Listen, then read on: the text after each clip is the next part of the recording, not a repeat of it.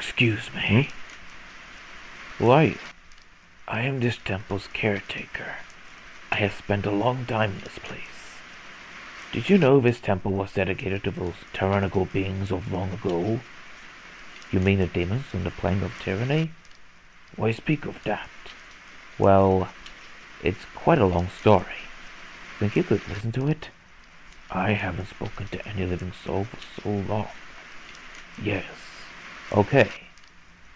It all started a year ago. I was sleeping in my bed when I felt a strange presence inside the mind of my friend Anne. Upon peeking into it, she was conversing with a strange entity, speaking of a bloodbath, bathing the world. The next day, I was in the forest, testing out my psychic powers into the night, when I noticed a demonic presence in this forest. I then discovered the demons with their master, Tyrannias. They captured a poor innocent girl named Emily, but I saved her and allowed her to stay at my house because she was a runaway. The next day, Anne and her friends, Emma and Pinky, came to my house where I learned that Anne had encountered the same demon I had yesterday and received a letter from a demon called Tyrannia. The letter stated that Tyrannia was upset upon learning her demon babies, which is strange hearing something like that, were harassed by her and had spread her dark magic across Blackwater County. It also stated that all this could be stopped if Anne traveled to Summerside and gave her a formal apology. With that, we settled on a wild adventure to travel to Summerside. On our journey, we encountered many hardships, made new friends, battled demons wreaking havoc, and landed ourselves in absurdly zany situations. This one time, Azzy was zapped with a ray gun which blew her up like a huge balloon. Another time, we were in a diner ran by demons with huge eyeballs who tried to kill us. I'd go on, but I think I'd waste too much of your time. Eventually, we finally arrived at Summerside to have Anne apologize to Tyrannia and call off the chaos being caused. Unfortunately, it didn't go as thought. Tyrannia attempted to destroy us with her dark magic, but we were able to defeat her and save Blackwater. Or so we thought. After her defeat, laughter.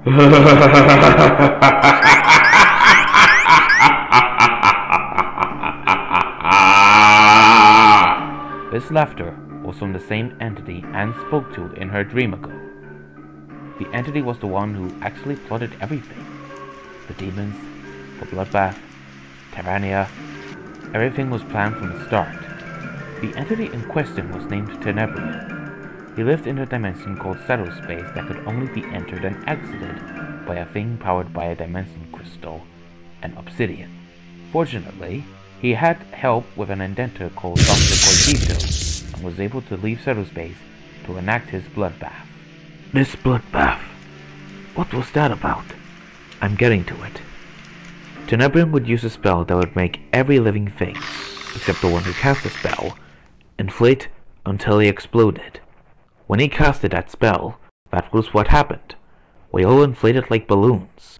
While it was a wild and tough battle, Tenebrian was defeated. The spell was broken, and the world was saved.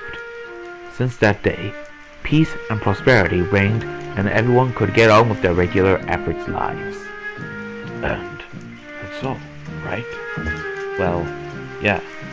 After that wild adventure, I, alongside Anne's companions, became the bestest and closest friends.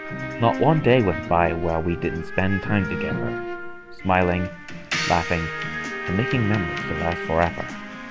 Everything was just fine.